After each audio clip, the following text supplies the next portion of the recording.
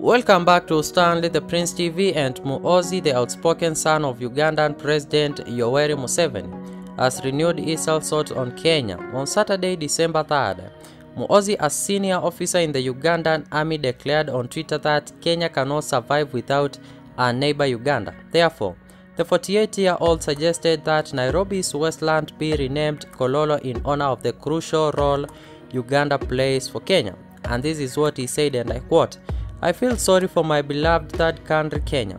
Kenya cannot survive without us, Ugandans. Therefore, I forgive them all. Rename Westlands where we lived Kololo in honor of Uganda."